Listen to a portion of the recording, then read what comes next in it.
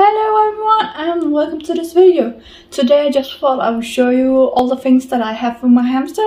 So maybe you get a little inspiration about what you should get for your hamster or what you can buy for your hamster.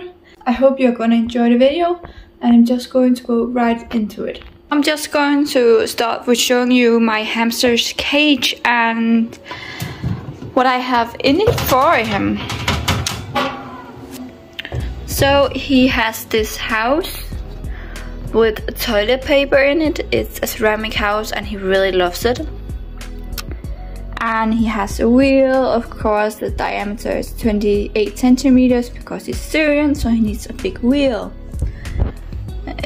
Then over here we have a small corner toilet. Some hamsters will use it, some will not. Here I have a ceramic tunnel for him. He loves to sit here and use it as a hideout.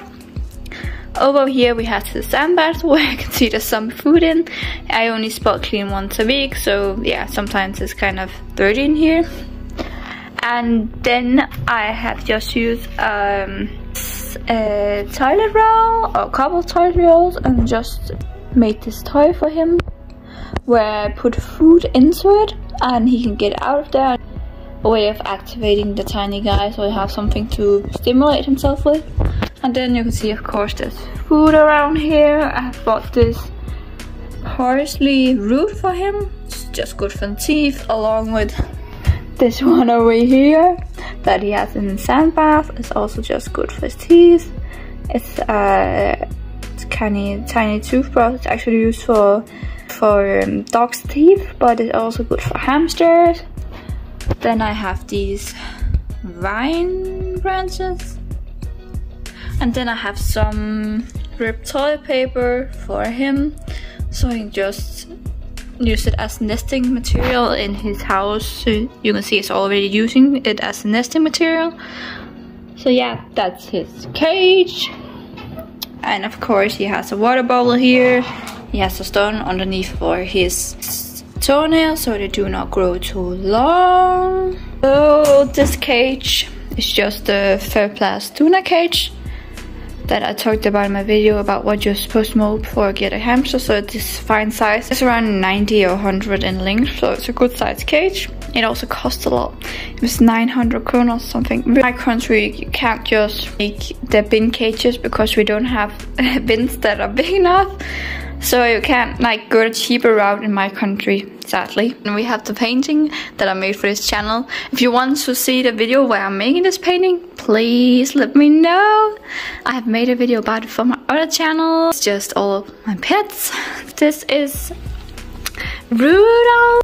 And these are 2 guinea pigs that we are getting. I'm thinking of calling this one Bear, which is Bjørn in Danish.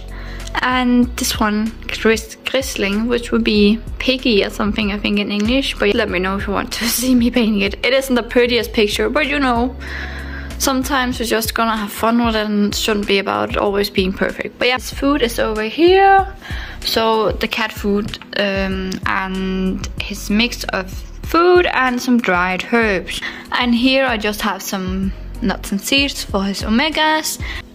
And yeah, I just thought that I was down here just to show you the other things that I have for my hamster Rudolph. And I'm sorry about the wall. I didn't fall it on. I have to paint something over there and over there. So I'm gonna do that sometimes in the future. So I'm sitting in the other sofa in our living room. We have 2 sofas. Sofa is the one that I mainly sit at. And this is the other one that we just use for the pets because it has seen better days. Sofa definitely seen better days, and that's why we're just using it for the pets. Don't really care if they pee on it or ruin it or nibble in it or anything because it's already ruined. So we just use it for them. And then I just wanted to show you some of the other things we have for our hamster Rudolph. We have this Boxel Comfort, which is just paper-based bedding, and it's really a great brand, I would say. And then we also have some sand for our hamster. This sand is kind of with bigger corns because I don't think you're gonna find any sand that isn't dusty at all, but you should probably, if you can, find sand that is less dusty because again, Hamsters have sensitive respiratory system, so they shouldn't be getting any substrate or sand that is too dusty. That really isn't good for a respiratory system, so you should try to avoid that if you can. And then we have this bag of hemp. So it's a 3-base bedding, you could say. It's really great. It isn't dusty and isn't any kind of unsafe with shavings for them. So just to show you, it looks something like this. This is a safe kind of wood bedding you can use for them. It's well important I find some bedding that isn't dusty because of the sensitive respiratory system. And then I have this one over here where I have all the different kinds of stuff for my hamster.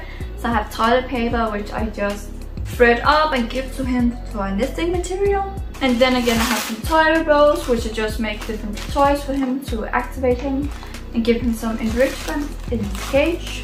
And then again I just have some dried fruit for him down here. And then I also have this. And this is for when I clean his sand, so all the poop and stuff gets stuck in here and all the clean sand gets through. I only use this for his sand bath, but I always throw everything out in his toilet. There's a tiny corner toilet that showed you, because he pees and poops there a lot, so I think it's just more hygienic to just clean it every week. So I throw that sand out, but sand that I don't throw out. I also have this, which is just a health block, you could say, where I write things down like what he weighs and all that, so you can see that he's healthy and everything is as it's supposed to be.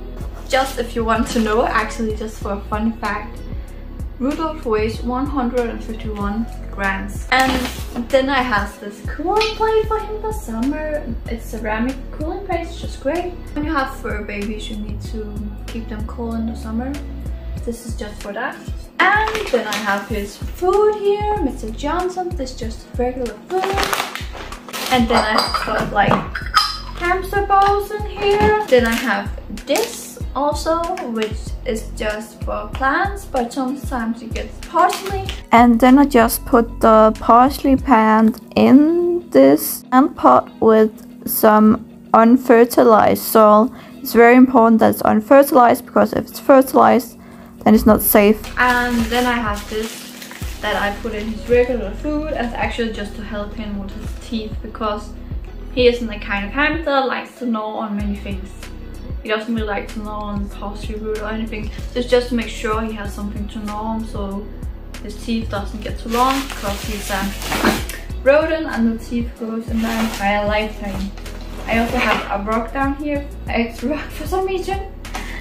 And you can just go out and find rocks, as long as they're not like pointy or sharp or really smooth, that's fine. And you can just, when you come home, clean it with some boiling water over the rock a couple of times, and just let it dry and put it in with a hamster. That's totally fine. Actually, I don't have much more in here, so that's just what I have for my hamster that I want to show you. I hope you enjoyed the video and got something out of it.